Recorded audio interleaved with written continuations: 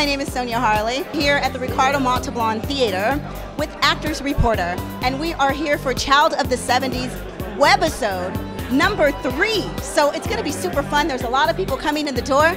Let's see who we can meet. I saw the webisode. It was really, really cool. I like how simple it is. Is that what you had in mind when you were, creating the script and creating the atmosphere for the show?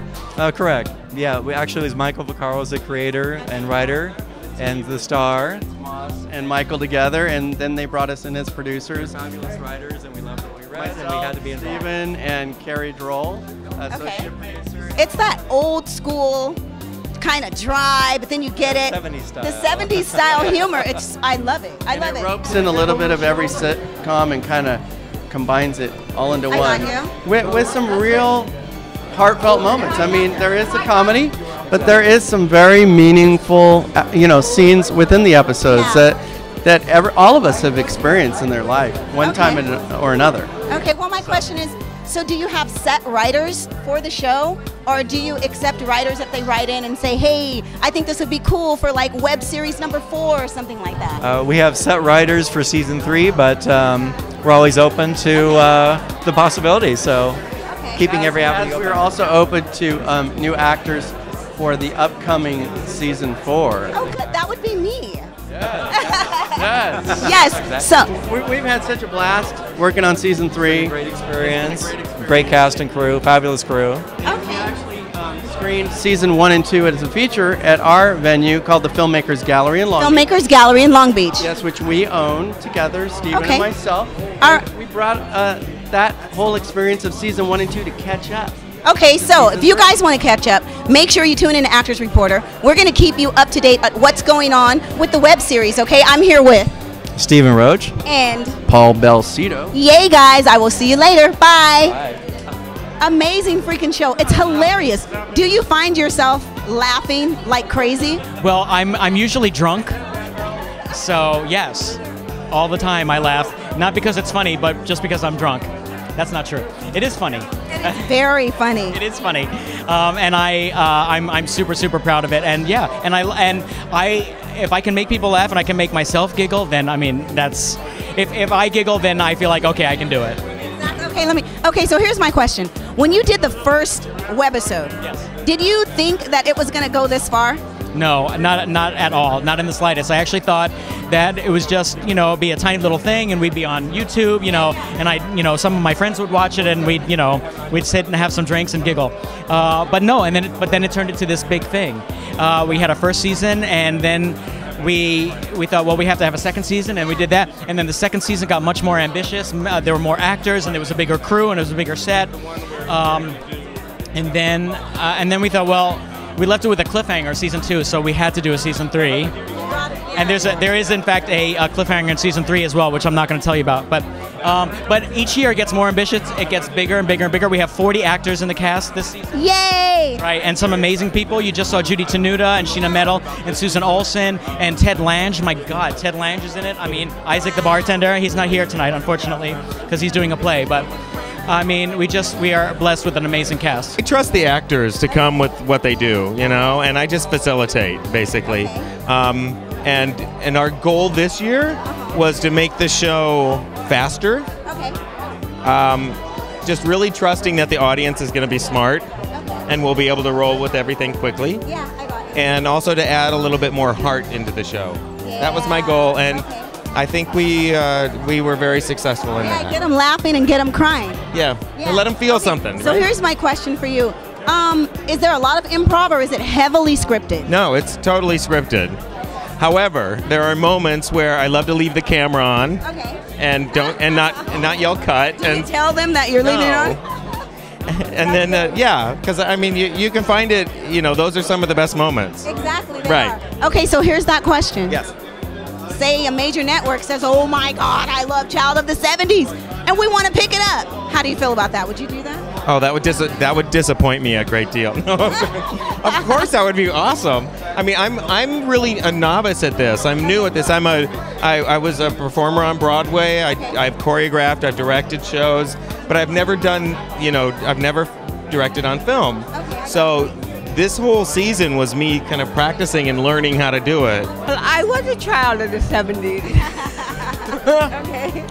Yeah, it was fun to work on it the third season. Yeah. So is it really that different from the 70s to right now? Like huge difference? Yeah, it's different. Okay, well, you know what? Someone had told me that you were a part of a show called Facts of Life.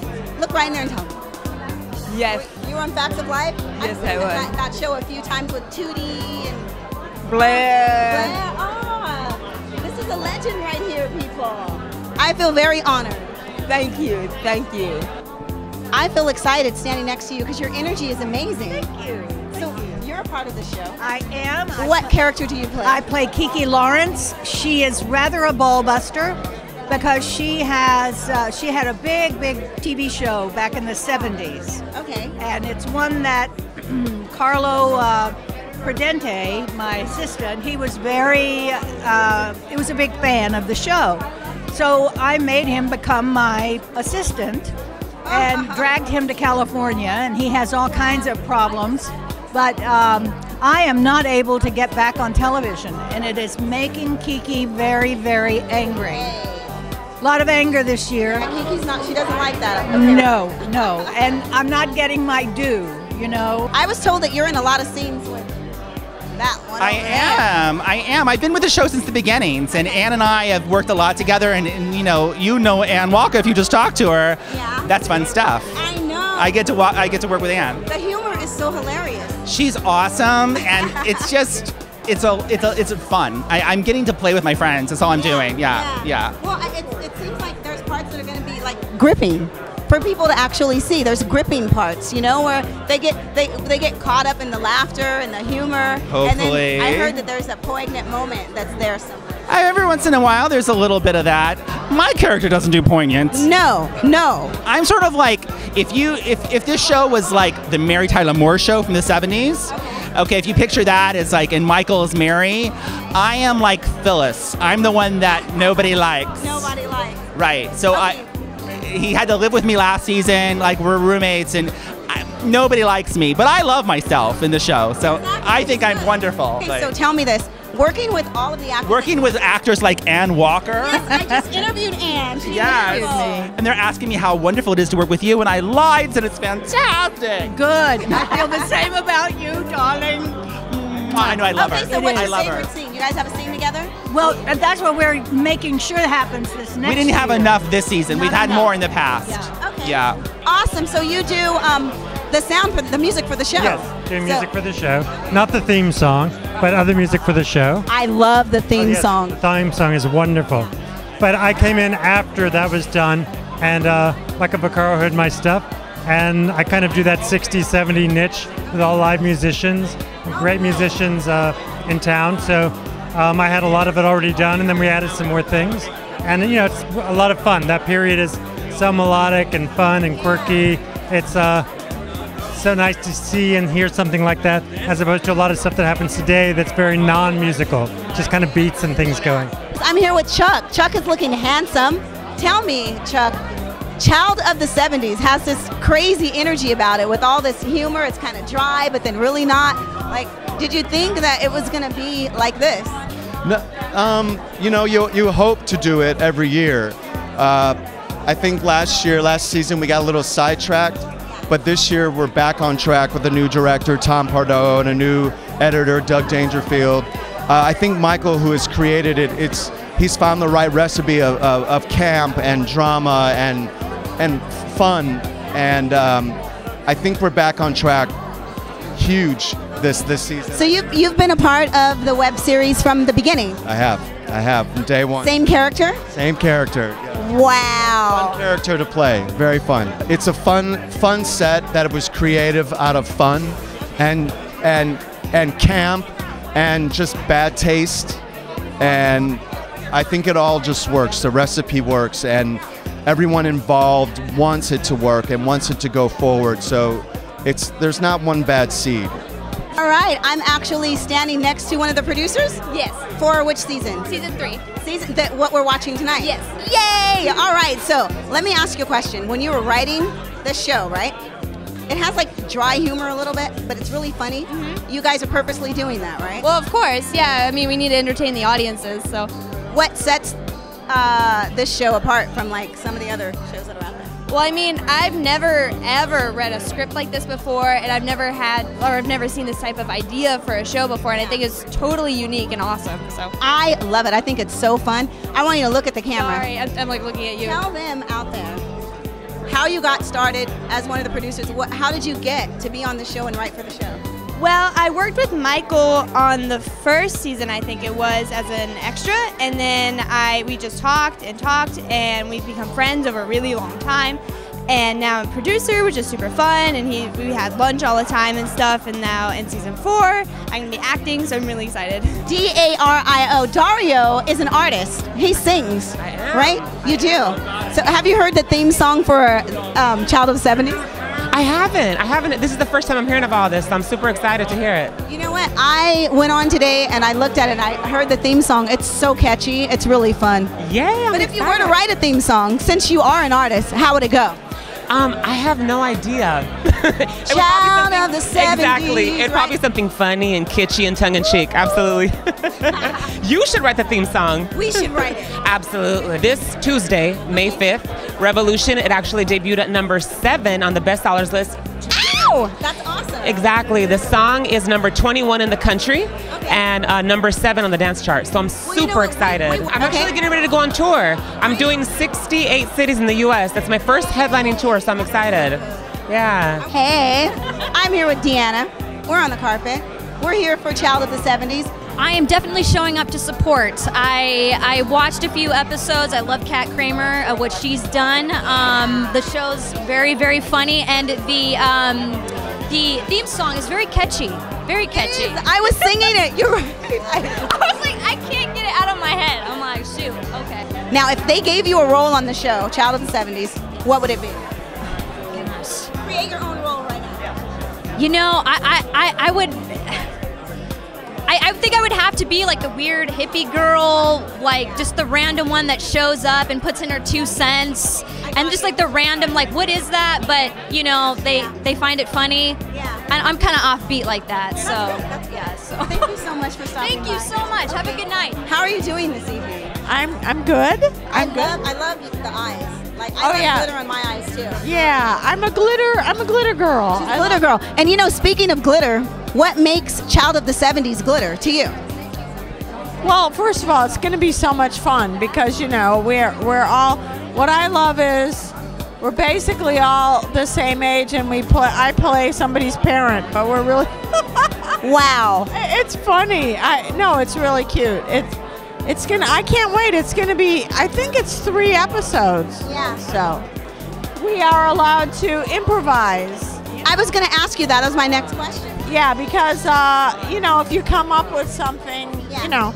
I play Michael's father, and this year my wife was Judy Tenuta. So you cannot beat that. No, you can't beat that. In fact, we're thinking of running away together. I think she's married, but it's over. It's over now. Okay. I probably shouldn't say that. But well. Yeah. And the way she's dressed tonight, I'll follow her. I saw that. I want that outfit. I think it's so cute. She's from Oak Park. I'm from Chicago. I didn't know her then, but I sure knew her work, and I knew the accordion. So. Yeah. How does it feel being a part of the cast for Child of the 70s? Is it different from any other show that you've worked on, or? Yes, it is, because there are so many people who have been around a while, and there I was on a set with these people I'd seen, and the thing was, there was that first 30 minutes or an hour of like, uh-oh, now what? Everyone turned out to be family. The last couple of years, it's family. And it's fun. You take the script and tweak it a little bit. They will help you out. If you can do something great, they'll incorporate it. I like that. Awesome. So the director is amazing when he allows you. I think I'm the only one who was around in the 70s from the cast. When I drink beer and get loaded. Can I drink and get loaded with you? Yes, in the dinner scene. In the dinner scene. I'm talking about. Only in the scene on the web series. I love the show. It's hilarious. Myself cannot relate. That was 30 years before my time. I know. If they were to bring the show to like a major network, would you watch it? Yes. I would too. I totally yes, would. absolutely. Yeah. Oh yeah. So, I love directing. I love filmmaking. But first, I love acting. Being an actor. I love everything. You know, when people ask me, do you want to go more towards comedic work or dramatic work? I love it all. I mean, it's definitely a challenge both ways. Yeah. But I love the dramatic work, probably in particular, but I love them both. Okay, so now say Child of the 70s wanted to write you in. What would your role be? What would it be? I don't know. I would be I would be the bad kid. I'd be the punk kid of one of them. Yeah. That's like doing all the bad things. Yeah, like slicked like down, dude. Yes. Write that in. Hi guys, my name is Sonia Harley, and I am standing here next to the beautiful Kat Kramer. You know, which episode are you in? We are here for an amazing webisode. You guys need to check out. It's right here, called Child of the 70s, and this beautiful lady right here is a part of it. So I'd like to know which episode are you in? Well, I haven't seen the whole thing. I'm in season 3, and so tonight is only season 3. We're going to be screening, from what I understand, the whole season. Okay. I'm not sure which webisodes I'm in, but I'm in throughout, and it's my debut in Child of the 70s. Well, you know what, Kat? Actually, I got a chance to watch it today. I love it. It freaking rocks. It's so funny. Like, the humor is super cool and quirky, you know? And you get to wear super fun clothes. Yes, yeah. Only it takes place modern day, but it has a 70s theme, so tonight we're all in 70s attire. Yeah, but I'm looking so forward to seeing it because I've only seen the trailer and one little scene, so it'll be great to see this. I'm so glad that you're going to be in it. I'm glad that we had a chance to talk with you here on the carpet. Are you excited about your role? Well, the thing is, I play 3 roles. I play one character, and I don't want to give too much away, and she plays 2 roles. But I'm hoping in season 4, do you look maybe different in the well, role? you'll have to wait till you see it. Okay. But it's a character that I play, a soap opera diva in the best sense of the word. But she's really a diva, kind of like a Susan Lucci, but more so. And then she plays 2 roles on the soap Bridge Across Tomorrow. Oh, okay. But I'm hoping to actually play even more roles in season 4. So I hope you do, because I think you look fabulous. I'm not going to give too much away, but that would be a goal of mine. So you guys better watch it. Kat's going to be there looking so amazing in the web series, so you guys have to check it out. Thank you so much for stopping by. And also, one thing I'm going to be, I have a lot of things coming up, but I just announced that I've been chosen to ride the Rainbow RV float and the Palm Springs Pride Parade in Palm Springs November 8th. So that's a really big thing. Pride Parade November 8th in Palm Springs. Palm Springs. Kat Kramer. I always get a lot of giggles when I give my name. Yeah. They're like, oh, they're like Hennessy. Yeah. So, how do you like your character? I love it. I got to dress myself. I got to be just very fun and goofy, and all the cast members were great. And I got to work on it for 4 different scenes, 4 different days. It was a lot of fun. I can't wait to see what happens. Yeah. So you're a part of which series? 1, 2, or 3? The third. Third one. Okay. But the second series they filmed in my home. So if you look at season 2 and you see lime green or orange walls, it's my home. Your house has lime green walls? Absolutely. His house has lime green walls. It went from white to lime green. I got bored of the white, man. So they did it for the 70s whole thing. You got this whole get up on. I noticed that a lot of people. This whole thing, just something I just threw on, We're here at the Ricardo Montalban Theater, and I am here with the young lady who plays the grandma. So, is that fun, the role that you have? Oh, I love Grandma. She's a lot of fun. We've had a great time with her over the 3 seasons. Does she cause havoc? She can. She doesn't always necessarily, but she's a big fan of Susan Lucci. Oh, cool. Okay. Let me ask you a question. What do you think sets Child of the 70s apart? Like, what makes it so special to you as an actress? Oh, well, it's family. It's sort of like, gee, my uncle has a barn, let's put on a show. Okay. And how did you become part of the show? Oh, I've known Michael for several hundred years. He's a vampire too? Yes. He and I did a show together back in, must have been 91 or 92. Okay. And we became friends, and we've stayed friends ever since. I'm a sponsor of Child of the 70s, and I'm in one of the episodes this season, and I'm going to be a recurring character next season. I'm going to be, it's going to be really fun. Did they write in a script for you? Yeah, so we're working on the script right now. See, that's awesome. When they write you in? Yeah, it's going to be really fun. It's going to be really, really fun. I can't tell you too much about it, but it's going to be a really cool plot line. I am a child of the 70s, so that's really great, but I just think it's an amazing production, it's an amazing cast, amazing crew. It's a really great, tight team. They've done a really good job. Doug, Dangerfield, editing the show. There was a lot of language. I mean, there was a lot of, I watched part of it. It's, oh, you're whatchamacallit or whatever. I love that. That's my favorite scene. So, did you have to edit out a lot of stuff or you just left it all in? I just left it all in. Straight 70s style, right? Left it as much as I could. And try to make it run smoothly and just make it look slapstick. It would just try to make sure all the lines ran one right to another one, and just made it my biggest thing was making sure all the scenes ran smoothly. So there wasn't a big change between scenes, between a person's movement between one scene and another one. Like they're not like this and then this right away. Yeah. Editing the show, we finished the 5th episode near the end. And it was really almost emotional. And we were sitting there watching it, and the room was quiet. And we're like, oh my God, this is crazy. We know exactly what's going to happen. But Michael, his character, Carlo, just some crazy, just really, really good. You know, that just motivated me to say, okay, I'd like to come back next season and see what happens. Who better? Who better? Who better? Who better? Okay, so here's my question to you. Yeah. What makes Child of the 70s webisode so special? Oh, listen to me. First of all, I'm not going to give away my age, but Child of the 70s is brilliant. I can never get enough. I mean, I dream of Jeannie. That's funny. God bless. But everybody's interested in that time. It was a wonderful and amazing time. I grew up during that time, and I'm so fond of John Travolta and all this great stuff. Is somebody give it? Anyway, I love the 70s. Child of the 70s is a hit because we have a thirst for that. We want to know what happened. Where are you? What's going on? Am I wrong? No, you're not wrong. You're right. And thank you. Thanks for stopping by. Give me a high five. Oh, fine. That's fine. 70s, right? Pepper, that's 70s. Pepper, I love you, Pepper J. You're the best. God bless. Peace.